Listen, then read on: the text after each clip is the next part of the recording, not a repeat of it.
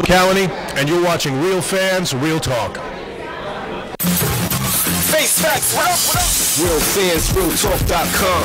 The orthodontist Trip Young and intern Tom for the white and black fans. Agent to Manhattan. I get all my facts from my bro Mark the Stats Man. If you're not tuned in, I recommend the CAT scan. And if your brain checks out, then you deserve a backhand. Sports, gossip, all the hot topics. Real Fans, RealTalk.com got it. They got the hottest bloggers. Did Jeremy Lin hurt? We'll log onto the site and you can hear it from them first. I'm talking about the latest. I'm talking about the greatest. Go check out the archives. Even tell a neighbor. Tell a Bobby sent ya. From spring to winter, tuning in should be the only thing on your agenda. Certified co-son, you know what I'm about, son. Real Fans, RealTalk.com. I'm out, boy.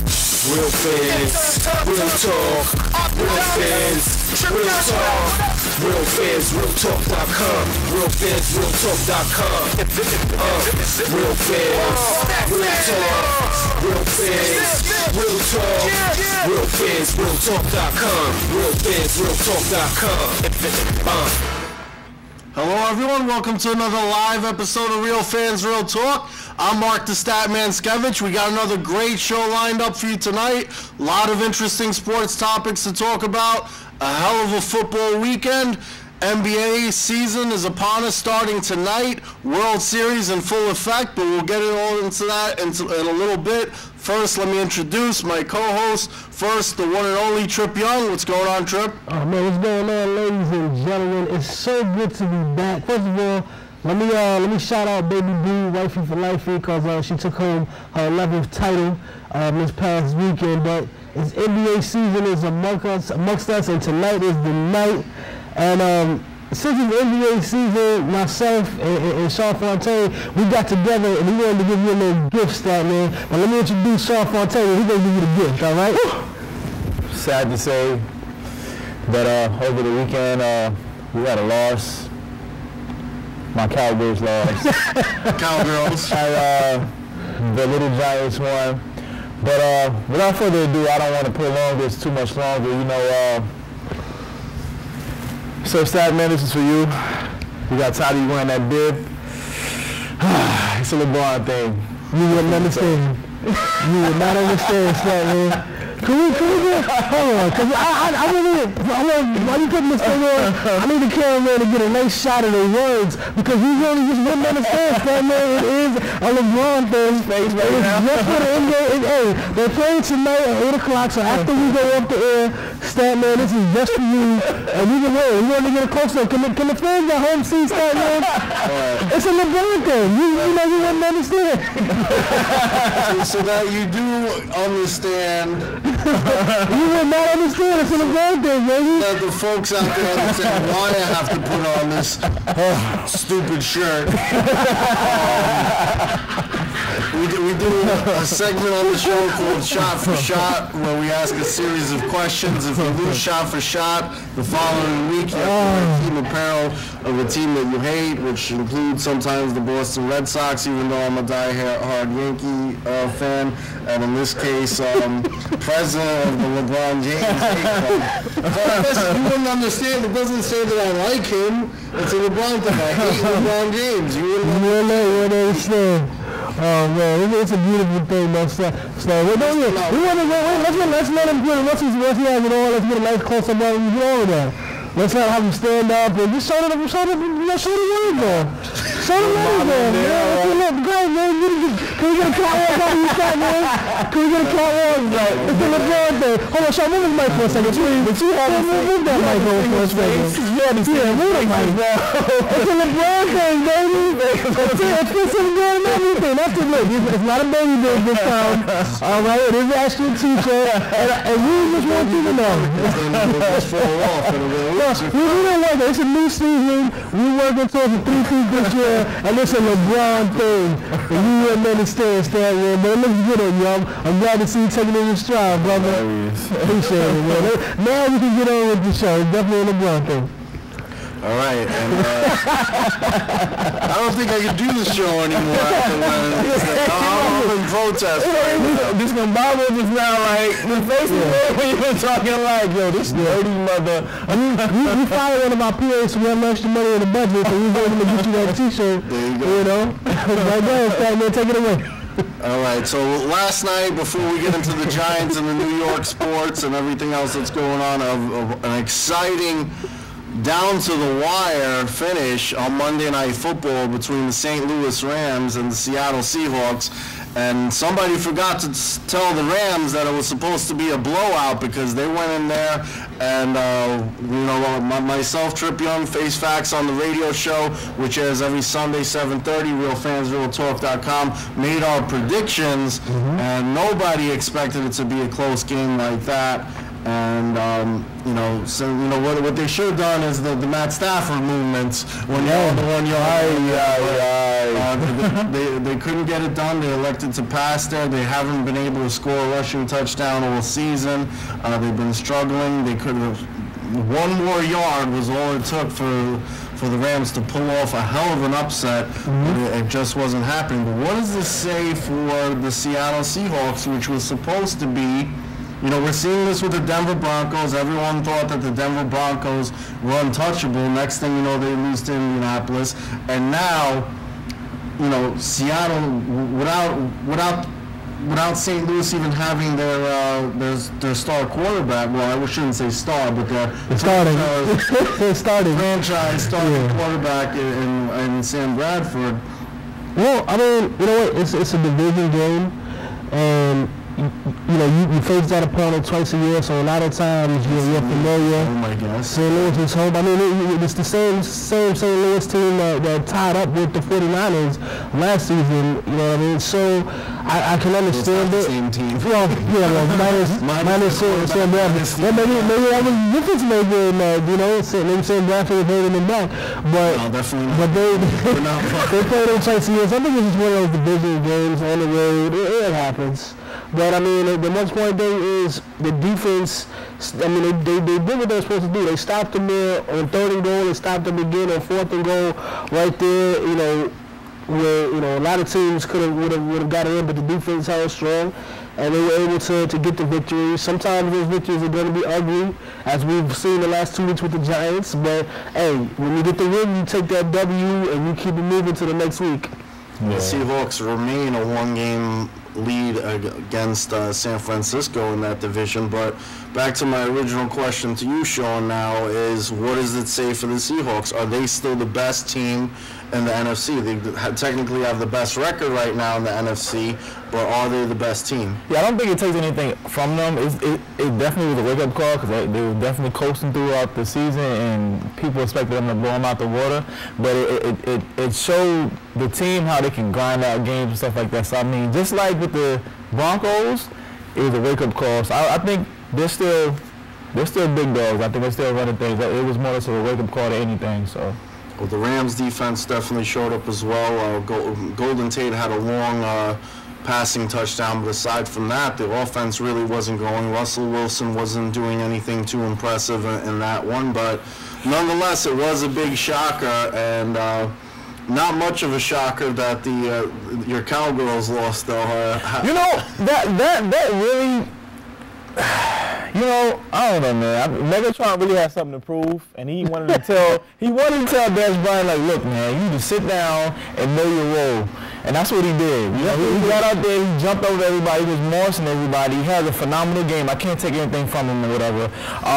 It definitely broke my heart that they ended up giving up that game in the last seconds of the game or whatever. But, I mean, that goes to show you, like, you got to put these teams away, man. Anything can happen any given night. Or any given day, like football. Favorite at home, so we expected the Lions to win. We didn't expect the Lions to win once it came down to the 4th quarter because it was a hell of a comeback that they made. And as I mentioned, that the Rams should have done is pulled a Matthew Stafford and they didn't really have the opportunity to do a fake spike with the quarterback sneak diving over there, but that was a hell of a drive from Stafford. A Texas native too, grew up as a Dallas Cowgirls fan, and yeah, don't slip with the Cowgirls.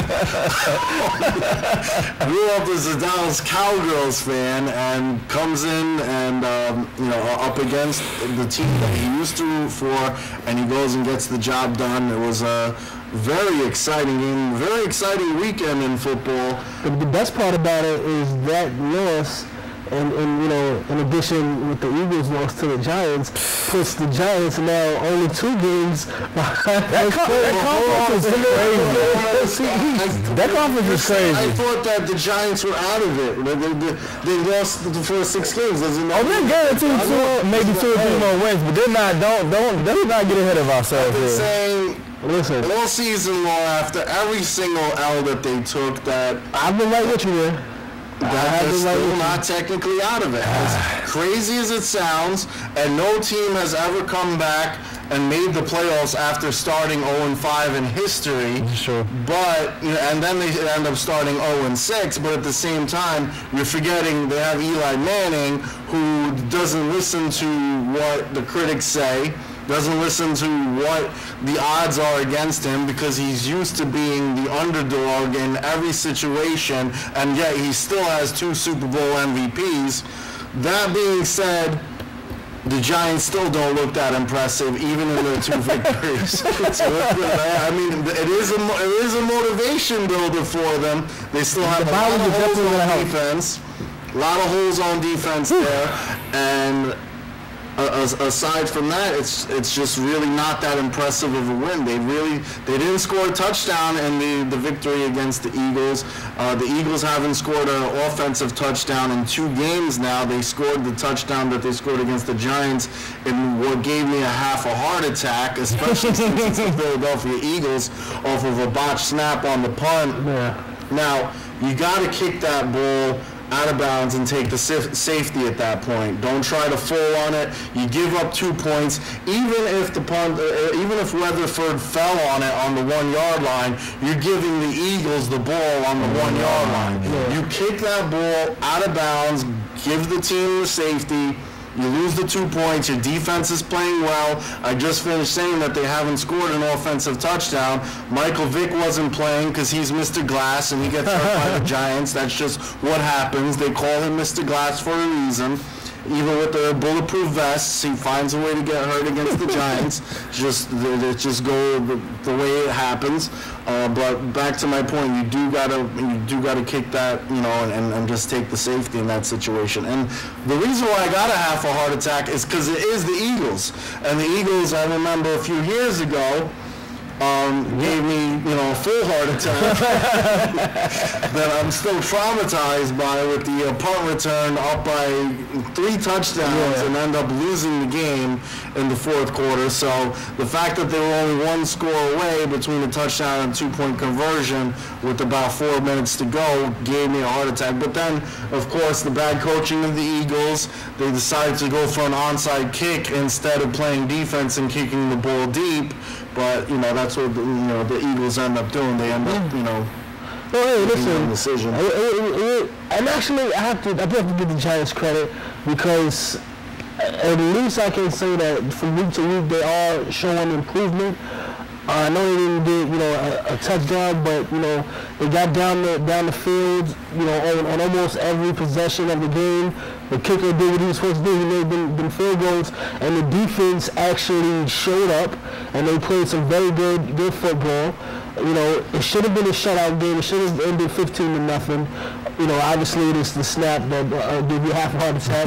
The snap, man. But I'm liking where the Giants are going. I think the bye week is just in the nick of time for them. Get 2 wins in. Now you get some rest and start preparing for your next opponent. I'm liking where things are going for the Giants right now. I'm not even gonna give them that benefit of the doubt. I feel like they really had nothing to play for with them being 1-6. So at this point, they have no choice but to put everything out on the line or whatever. But like you said, this bye week is gonna be a plus for them. For you guys out there in Giants Nation. situation, but I don't know. We'll see. That conference is always is a toss-up because what you got, the Skins are 2-5 right now, and they're 2-6, and everybody else is 4-4. So it's like they like giving everybody heart attacks in the NFC East. I can't get it. I don't know. It's hard being a fan of any team in the NFC East because you just don't know from week to week what's going to happen. Everything is a coin toss, so we shall see. It's easier to be a Giants fan and a fan of the NFC East because none of the other teams have won since at least the 90s, and then of course the Eagles haven't won ever. So I guess you can make a valid point. Campbell's Turkey Soup, maybe. Hey. The soup is good though, at least. I will say that. More soup for you. But looking forward to it. Technically, even though it's 38, they retired his number. So I guess. Well, Michael Vick has a glass trophy case, but Exactly. You made up stuff that doesn't count, Stan. There was a glass of glass, broke just like him. But the Giants' schedule, I mean, I see. They have the Packers, they have the Seahawks, they have the Lions. Those three could be, ones where they take losses. But I see them, they've been able to beat the Packers before in the past. The Packers' defense is not, that great. If it becomes a shootout between Aaron Rodgers and Eli Manning has proven that he could get that done. And the cheese shredder memes that we've seen before in the past. The Lions are not, that great in my opinion. I think that they could get a win against them. Those are the three the Seahawks are most likely going to take the loss. But they come back facing the Raiders. I think that's going to be a game that they can win and start keep building that confidence. I think that's the main thing with the Giants right now is to continue to build on the confidence. And if you continue to get better week by week, when they get to those big games with the Packers and the Seahawks and the Lions, I think that the morale of the team will be at a point where, all right, now we're back in this. We still got a chance. We can make it to the playoffs, but we got to keep being focused and everybody has to play well together. We can't have any botched snaps like we saw this past Sunday because you do that against the Packers, you will lose. You do that against the Lions, Calvin Johnson is on the other end, you're going to lose. So you have to be focused and everybody has to be on their A game. But even if they do lose 3 of their next 8, it's still possible in the NFC East to win with a losing record at 7-9. Yeah. So they have 8 games to go. If they lose 3 out of the next 8, it's still possible for them to be in the playoffs. I mean, they play the struggling Redskins twice. The Cowgirls, which, the Cowgirls took the first game, but the Giants are very capable of, especially since it's probably going to be a more meaningful game. You know what happened last year when the Cowgirls played them, and it's just what they do. Whenever the pressure's on the Cowgirls, they seem to collapse. I mean, it's just what happens. You know what it is, Sean. I don't know, man. I just don't know. But you know what, though? It's something that's telling me, Sean, I don't think that they're going to do that this year. It's false hope. It's like Mets fans who come in and say this is our year every single year until about the 10th game in the season. But that's the Mets fans. Well, in your case, the Cowgirls, it's December comes around and then they say this December is going to be different, and then it never is. I just can't do it now. Hypothetically, let's say this: if the Giants did somehow win 7 games, I think I would lose my mind. I would pull out the rest of the hair on my head.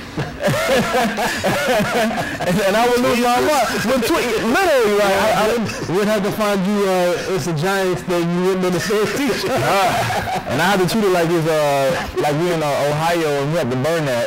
Oh, man. Just don't be like the Texans fans. If we ever try to burn it, we just burn it. Oh, yeah. Don't take a half an hour to get the But speaking of another New York team, just when you think it's safe to compliment the Jets, they turn around. Last week they go and have a surprising victory against the Patriots, and you start saying, wait a minute, are the Jets for real now? They got 4 wins. They have a winning record at 4-3. And the next thing you know, we didn't expect them to beat the Bengals. The Bengals are playing, pretty well. They're in the lead in the AFC North at 6-2. They were, They were basically 5-2 going into it, and they were the favorite. But 49 points to 9. And the Jets defense has actually been playing really well this season. Yeah. So I didn't think I thought that they would lose to the Bengals, but I didn't think they would give up 49 points to the Bengals. Maybe even 14 points. I didn't think it was going to happen. But losing by 40 was maybe they won the high from the week before by beating the Patriots as of now, so to speak. You know, yeah, and they kind of, I guess mentally they were in one of those places where they were like, hey, you know, we're doing our thing right now. They were like around 4-3, and they got in there with Cincinnati, and they just pretty much smacked them.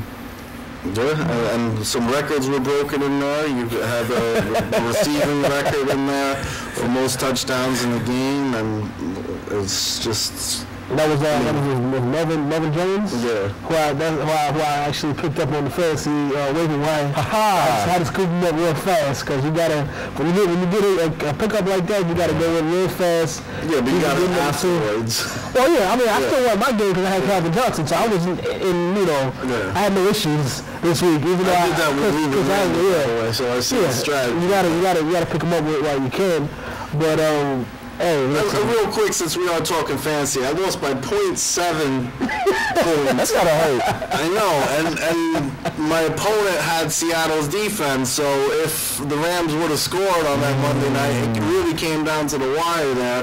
If the Rams would have scored that touchdown, it would have completed a great weekend in football, because my fantasy team would have won, the Giants would have won, and every single team in the NFC East would have lost. So, well, that happened for me. At least one of You know what? I was up before Monday night game as well. The person I was playing, they had 2 players from Seahawks, and yeah. So which 2 players? They asked him, Russell Wilson. But you know what? I wasn't really worried about Russell Wilson, because my quarterback that I had started had no points to him. But then I forget the other guy. It was just some random other, and I was like, seriously? Well, enough of fantasy football. As you may have noticed, we are wearing pink on the set. It is Breast Cancer Awareness Month for the month of October. Last year, we had our 2nd annual Rolling for Results charity event at Bullmore Lanes Times Square. We want to thank Bullmore once again for sponsoring that event, where 100% of the proceeds were donated to the Breast Cancer Research Foundation. The original event date was actually 1 year ago today, which eventually got postponed because of the tragic event of Hurricane Sandy, and we want to remember all those over there that went through the troubled times and lost their lives. So we're just going to do a brief moment of silence for the victims of Hurricane Sandy.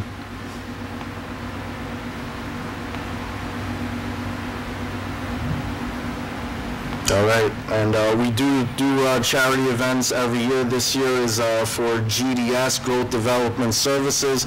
It is for children with mental illnesses. We will keep you guys posted. Just visit our website, realfansrealtalk.com, under the charities section of the page. You could also donate to previous charities that we've dealt with before. Our events are always fun-filled events for a good cause, so it's definitely worth checking out. Once again, our website, realfansrealtalk.com, under the charity section of the page. We are live here on BronxNet Television. We are live every Tuesday, 5:30 p.m. Eastern Standard Time on BronxNet Television. But if you're not a local Bronx resident, you could watch us live on our website, realfansrealtalk.com. Just go to RFRT Media, and on the drop-down menu, RFRT TV.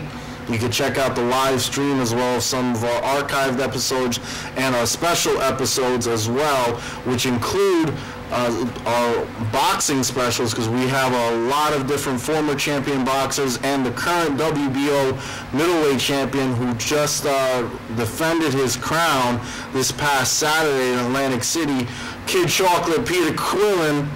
Glad to see him. Brooklyn Zone, as he likes to mention, the Trip Young. You can check out the audio of that interview right on our website, realfansrealtalk.com. We have all our archived episodes of our radio show, which include that special. It's we air normally every Sunday, 7:30 p.m. Eastern Standard Time. RealFansRealTalk.com, the Blog Talk Radio Network, and archived on the iTunes Store. If you want to check out our takes on the games in football and everything else in the sports world, just make sure you check us out every Sunday and subscribe to us so that way you can get more information on our future special episodes, including those with the boxers. But we also had that Bernard Hopkins fight too. You gotta shout out the alien. You gotta shout the alien out. You gotta shout the alien out. I'm an old man too, so hey, you can figure this fight AARP crew, baby. Against almost 49. 50 is when you get the AARP. So. Hey, almost 49. Hey, we have AARP and still have a championship belt. And so he definitely looked good mixing up with Murat, and he took the fight to Murat.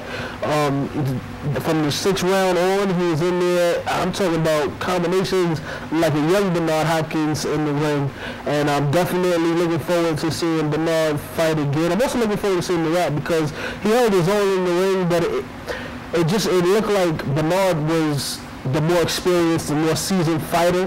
He definitely displayed that throughout the fight, and he did what he came to do. And like I said, I mentioned already, I think we can get another 2 years out of Bernard Hopkins if he's going to continue to fight like this. And then he will have the AARP. You know what's crazy? I'm thinking about that now. What are you telling yourself if you get beat up by somebody that's 50 years old? Yeah, happy one. That's bananas over. Hey, more power to Bernard, man. It happens. I mean, it's not like you lost to Bernard Hopkins, right? So it's not, you know what I mean? Like you didn't lose to Joe Schmo from up the block, all right? Benny Blanco up the block. You lost to one of the greatest fighters of all time, the execution of Bernard Hopkins. He's still a champion. He's very smart in that ring, and you have to take that into account. So I was slighting too much for losing to a 49-year-old man, but because it is Bernard Hopkins. Sir, you mean? Yeah. So he has to call him grown man. Hey, listen, it happens. Bernard looked good in the ring. I'm sure Murat will continue, in that division. I think he's going to do well in that division. So, but shout out to Bernard Hopkins, and of course shout out to Kid Chocolate. We're definitely going to have him back on the show once again. There was also a heavyweight fight on the card too. Deontay Wilder fought on that card, and he knocked out Nikolai Ferber in the 4th round, and which is kind of crazy because this is his 30th fight. Deontay Wilder. He has 30 victories, no losses. All 30 are knockouts. And something that I found surprising, which I didn't know, was his trainer is actually another friend of Real Fans Real Talk, who's going to be joining us in the next couple of weeks as well.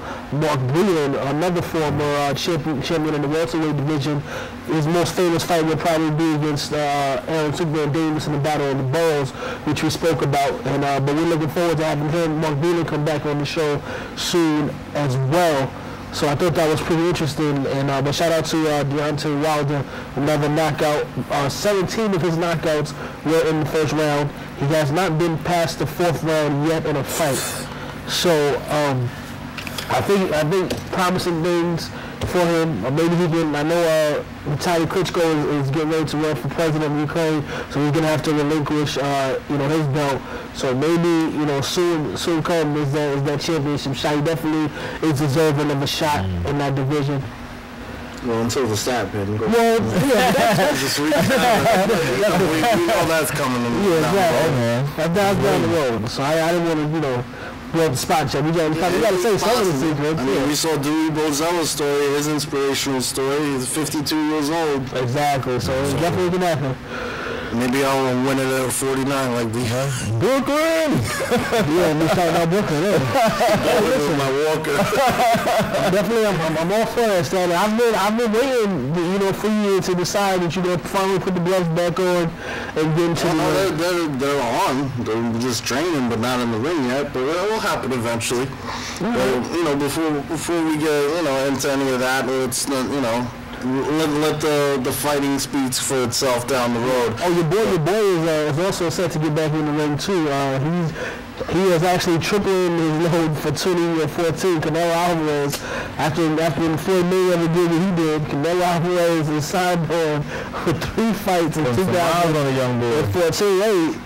I can't knock the hustle. Hey. You know, you gotta get back. You can't just start taking up time and let it get to you that you got beat up by the best pound for pound in boxing, Floyd Mayweather. So I commend him for getting back and taking those 3 fights. I'm sure James, Bo Crusher Smith, and those guys that we all met up with at the Ring 10 New York Charity Awards dinner would be pleased by that, since even though they were taking fights in with 2 weeks of rest. But 3 times a year now is equivalent to what they were doing back in the day. Give him something more to watch, man.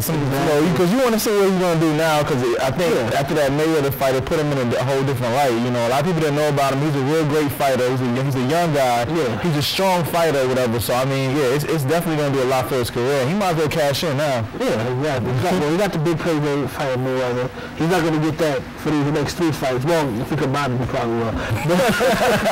But I'm looking forward to seeing this fight. Well, yeah. I'd like to actually see. I know they're in different weight classes right now, but at some point I'm going to want to see him and Adrian Broner get into the ring together, because those are the next 2 young boys. Well, they're Broner and Canelo. Yeah. They're friends. They're not going to fight. But Broner and Canelo, those are the 2 young guys that are going to run boxing for the next 10 years. And eventually they're going to have to step into the race together. So I'm looking forward to seeing that down the road. Definitely won't mind seeing it. One thing I'm not looking forward to seeing is this World Series action that's going on right now. The fact that the Red Sox is we'll touch on it briefly. And when I listen to the news and whatever sports show I'm watching, I'm not pointing anyone out individually, but I hear them say, the Red Sox are 1 win away from their first World Series title since 2007. I'm like, is 2007 that long ago that you have to mention it? Maybe another World Series title or a World Series win? What does that mean? First World Series win since 2007. It's not like it's the Cubs and it's been over 100 years. So I mean, we might need to make our trip to Boston a little bit earlier. Because we're gonna have to do something. We're gonna have to stop this. It's up to you and me to drive out to Boston and shut this whole thing down. Right? I don't know what we're gonna do, but we're gonna have to go out there and make something happen. Because this is just getting crazy. They're up 3 games to 2 right now. 1 game away. Babe Ruth and try to bring back something is maybe half Red Sox, half Yankees with the Ruth there or something. To try to bring back the curse somehow. Something's got to give. Let's figure something out. But we'll be in due time. We're gonna have to push our trip a little earlier, because I'm not gonna let this thing happen. I don't want to have to come back here next week and sit in front of this camera and admit that the Red Sox. I can't even say it right now. I'm not even gonna say it. I'm not even saying it. Without saying it. I just don't feel like it's gonna happen. Game 6 is tomorrow at 7:30 p.m. Eastern Standard Time. That's when the Cardinals will win, and then eventually it'll end up going to Game 7. We're gonna do it like that. We're taking it like that, and that's the matter of fact. We're not even talking about baseball.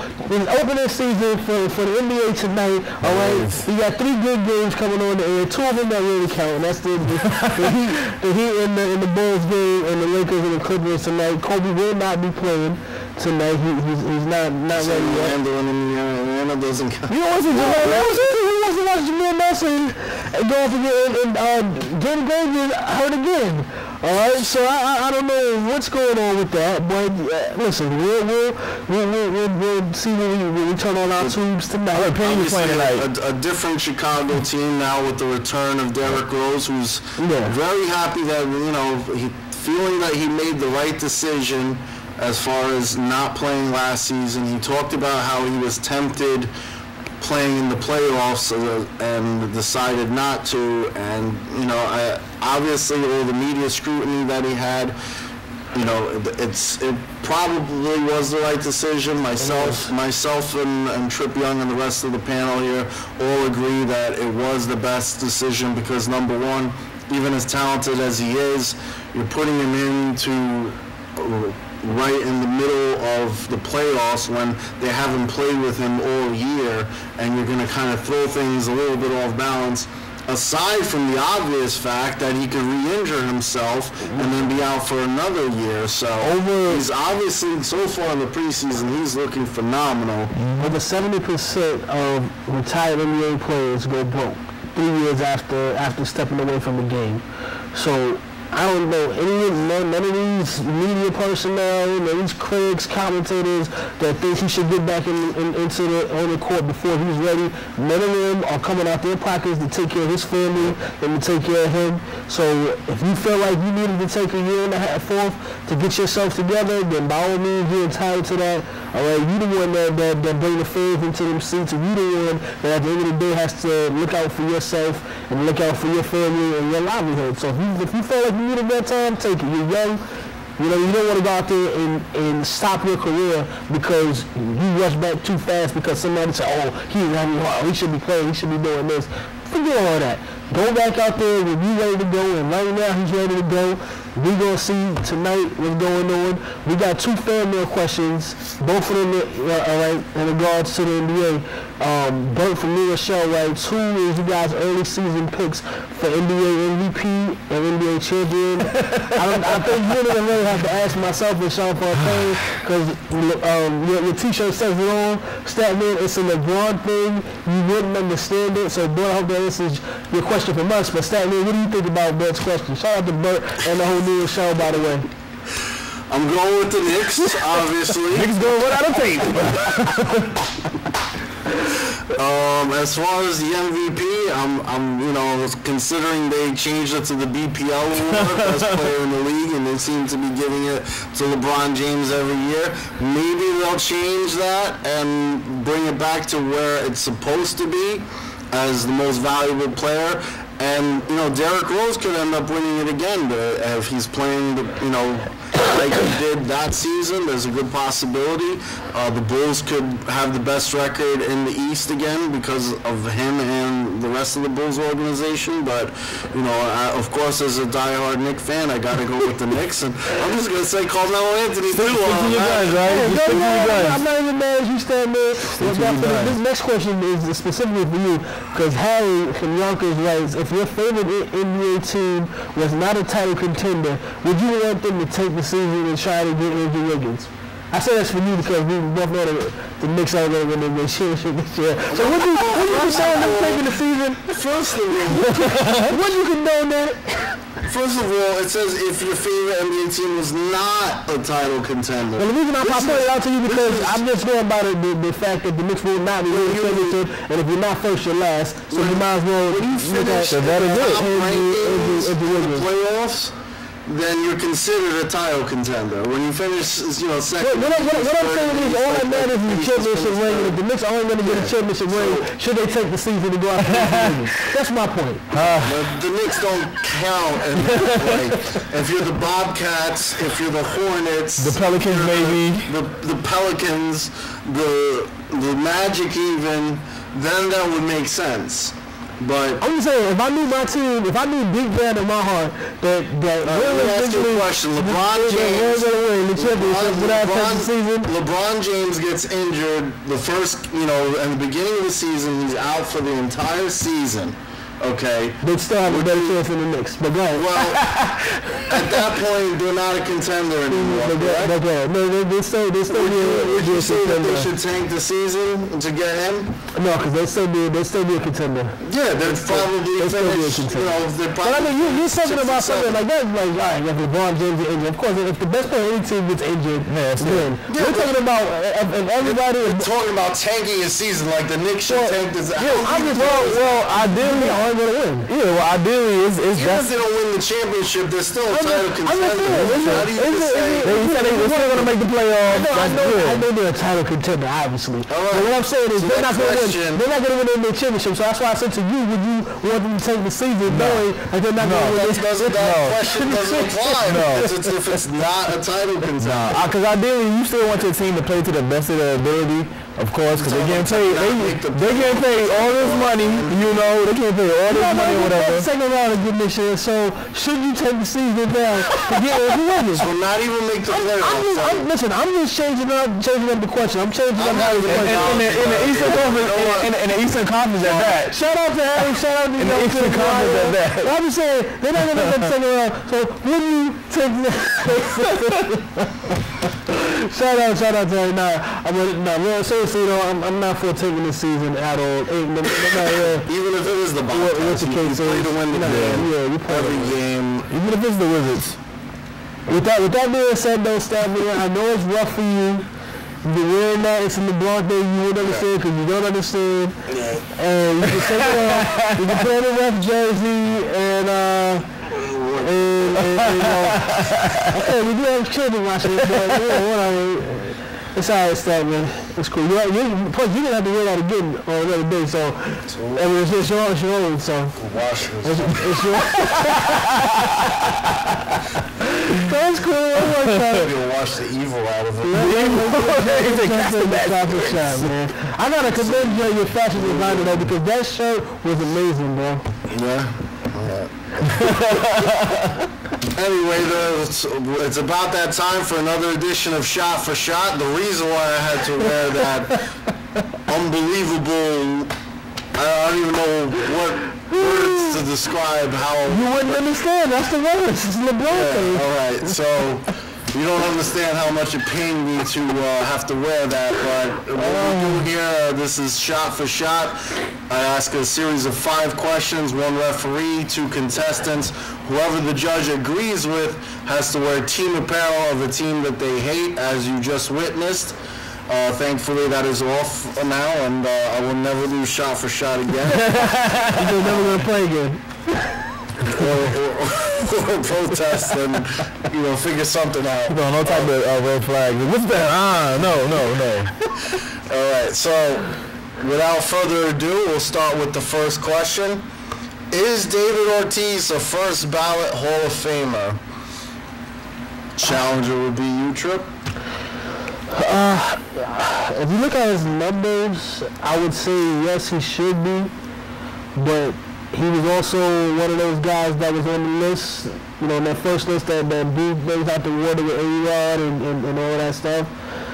So I don't think that the voters will vote him on as a first ballot Hall of Famer.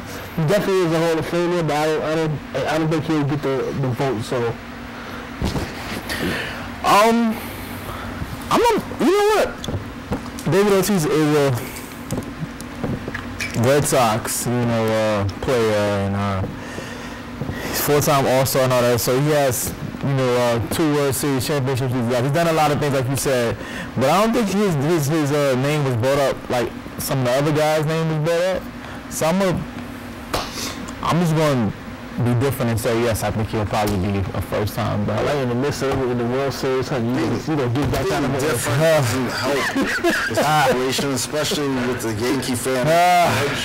No, I mean what Trip Young said with the steroid scandal. His name was mentioned in it. That's enough. We had absolutely no players in the Hall of Fame last year because of that, and some of the players weren't even involved. And first ballot means a lot. Like, you really, like, even Cal Ripken didn't get 100% of the votes to be first ballot. There's some people out there that believe that he shouldn't be in. Mariano didn't get 100% of the votes. I'm just saying. I don't think Mariano will get 100%. He'll be a first ballot Hall of Famer, but there'll be somebody there. He should have been catching balls in the outfield.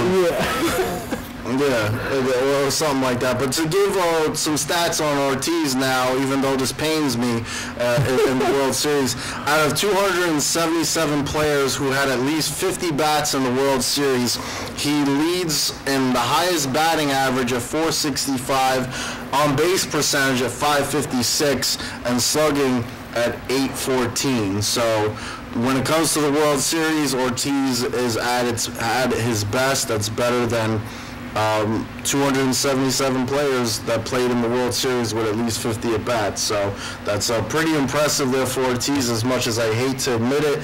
But Furthermore, though, he's not a member of the 500 home run club. He's not a member of the 3,000 hits club, and he was part of that PED scandal. Just because his name was mentioned, I think that he's not going to be in the a first ballot Hall of Famer. He's going to be a Hall of Famer, just not first ballot. So the first point goes to Trip Young. Take that, Red Sox. Hopefully the powers of real fans will prevent you from having it. Halloween's coming up too. Well, the Red Sox has not won since Real Fans Real Talk has been in existence. All right. We're gonna keep that. You gotta believe. So, next question. Should the Lakers be worried that Kobe Bryant will not be ready for the beginning of the NBA season? There's so many games in the NBA season. The first few games are really not going to matter. You know, they went without other pivotal players last year, and they still made the playoffs or whatever. So without Kobe not being out, I don't think it's a big, they have anything to worry about. Yeah, I agree. Actually, to be honest with you, I think it'll probably be better for the Lakers because it'll give some of the other guys a chance to showcase their talent, and hopefully they can come when he does come back, it will have hope because they'll know what each guy can do.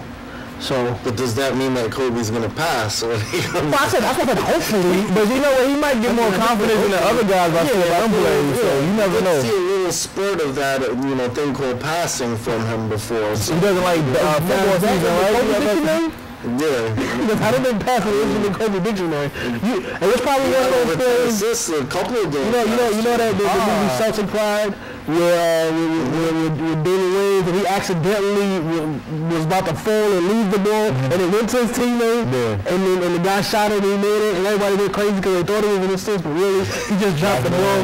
And maybe one of those situations. I didn't mean to do it. Probably what it is. Yeah. All right, so moving on to the next question. Score is still 1-0 Trip Young. Since they both agreed on that question, no point is awarded. Who should start for the Texans if healthy, Matt Schaub or Case Keenum? I mean, we still got to go with Matt Schaub. He's the better of the two quarterbacks. I know the fans in Texas don't want Matt Schaub, but fans a lot of times get caught up and become prisoners of the moment. Case Keenum, who played, did not do anything that would remotely say, oh, we should keep him in the game and when Schaub comes back. Schaub is just better than Keenum. As bad as he's playing, he's still the best choice that the Texans have. Hands down. I'm gonna go with Case. I think they're kind of ready to see what the young guy can do or whatever. Matt Schaub has been in there and he hasn't really been the most consistent. Although you did say Case was in there for a little bit and he really didn't do too much, but they still liked something that they saw in him or whatever. And they had no choice because Schaub was good. He's hurt. Yeah, but you know how that goes. They say, we like what he did, and he did anyways. But I think they're trying to go with the other guy, and so I'm going with Case. I think that they're probably trying to go with the young guy so that the fans stop burning Schaub's jersey, and they could, basically be thankful that Schaub is back when his injury is over. And I got to give the point to Trip Young on that one because Schaub is the better quarterback. It's just the fans that are doing more harm than good by burning their quarterback's jersey. That doesn't help his confidence. It was, the second or third game of the season that they were doing that? And it's not like they had an option to have, Peyton Manning on their team or anything, so it's just... so there's some fantasy.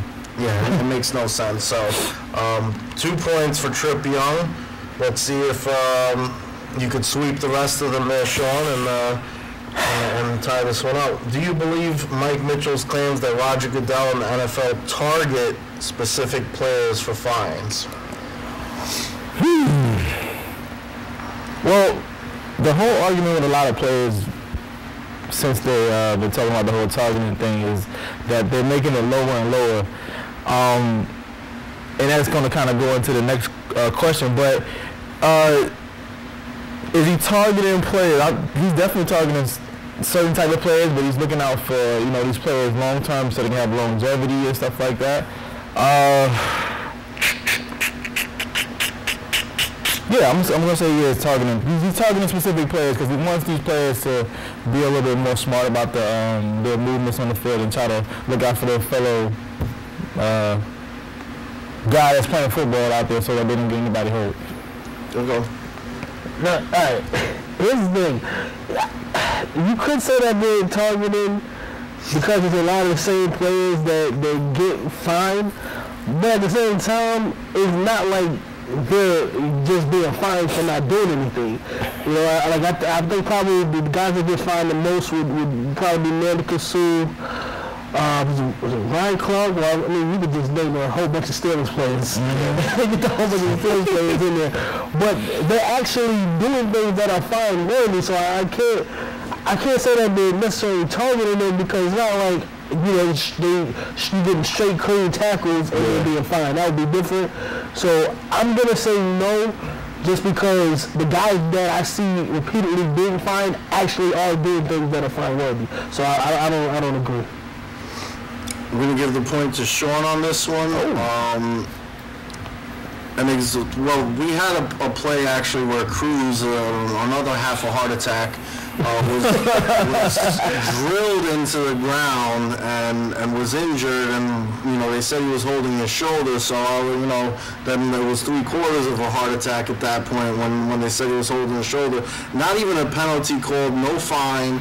I think that even though they are doing something wrong, some players will get away with it and not get fined, but because these players have done it repeatedly, sometimes even unintentionally, they'll be fined because of their bad reputation.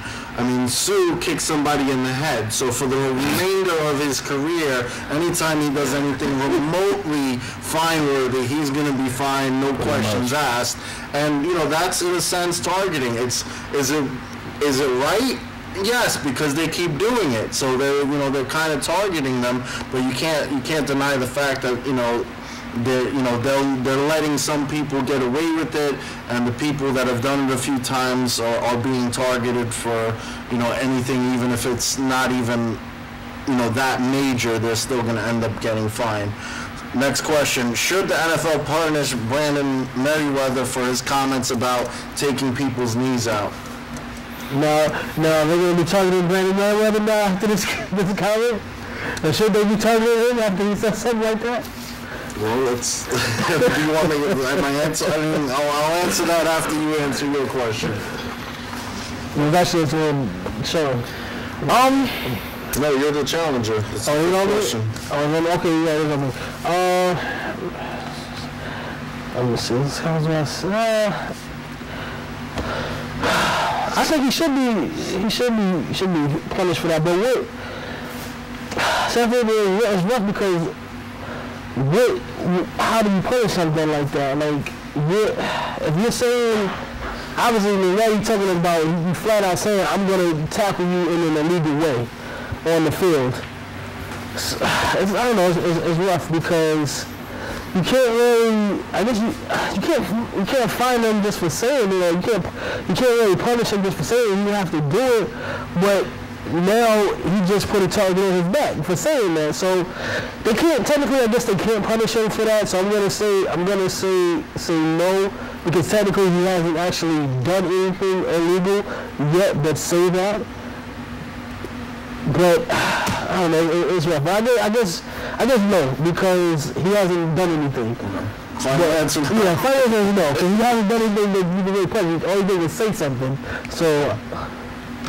Yeah, I'm gonna definitely agree with you on that one. I think he was just speaking his mind. A lot of these players are frustrated because people are getting fined or whatever, but they have to remember that, that you saying you're gonna target somebody's knees or whatever. Like, come on, man, that's my livelihood. If you hit me in my knees, I'm gonna be mad, just like, and vice versa or whatever.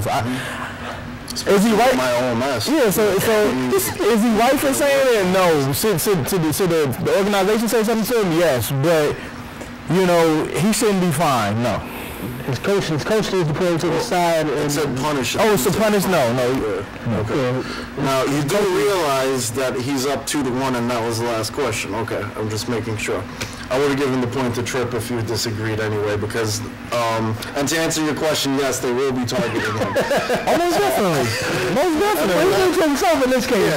Should they punish him? No, not for words. You can't punish him for words, but they're going to punish him in the sense that anytime it looks like he went for somebody's knee. Whenever it's on the line and it's questionable, they're going to go and lead towards the fight. Well, especially because he got in trouble earlier shit for the head-to-head hit anyway. So, I mean, it's like, oh, okay, so we already knew he was doing this. So now we're like, oh, now we're going to pick on you because you're going to tell us you're doing that. Now you're antagonizing us, so I don't know. As much as I, wanted to get revenge on Tripp Young for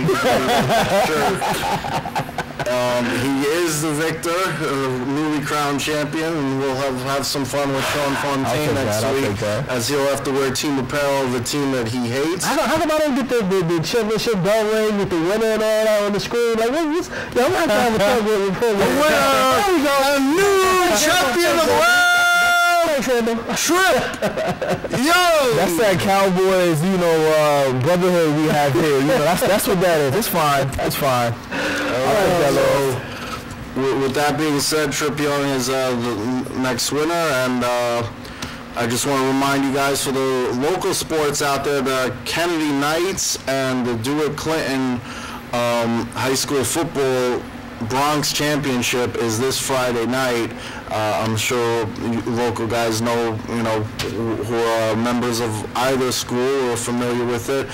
Should be a hell of a matchup, so that will be this Friday night. Good game. Should be a very good game. Looking forward to seeing that one.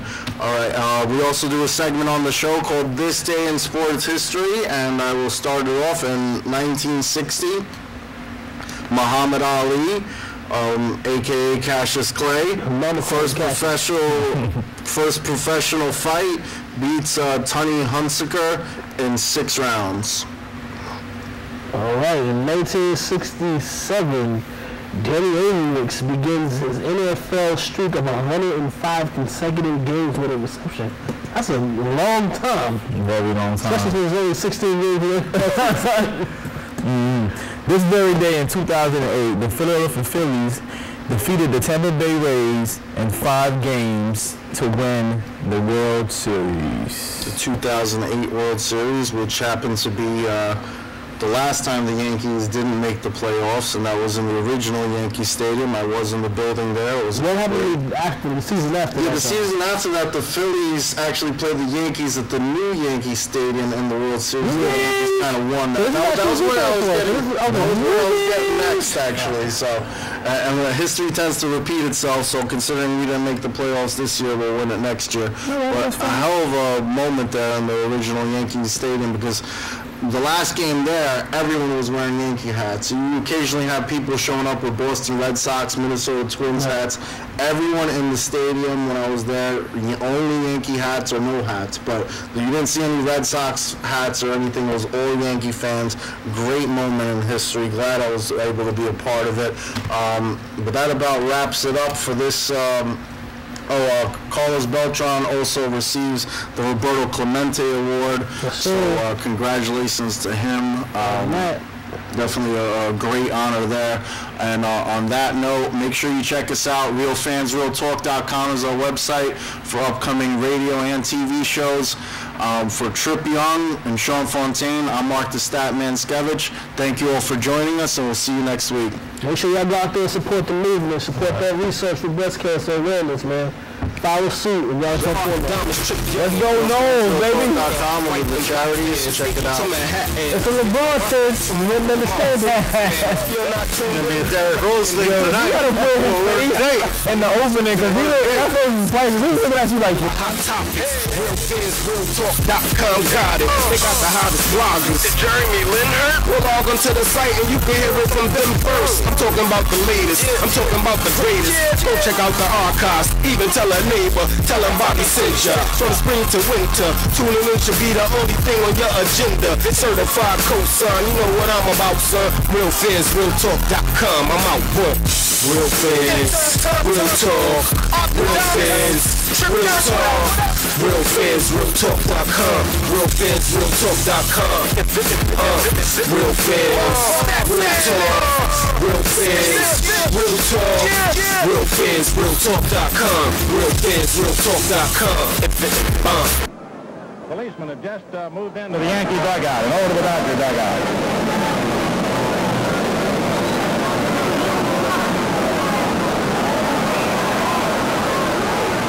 As the fly ball went out to left field, Whitling getting under it. And the Yankees are champions. And look at Bell. Piggyback riding Bob Cazala. The Yankees for the fourth consecutive time. And boy, they're pounding that Cazala for a tremendous relief job. Look at him go. Boy, the Yanks are happy. They had to do it the hard way again.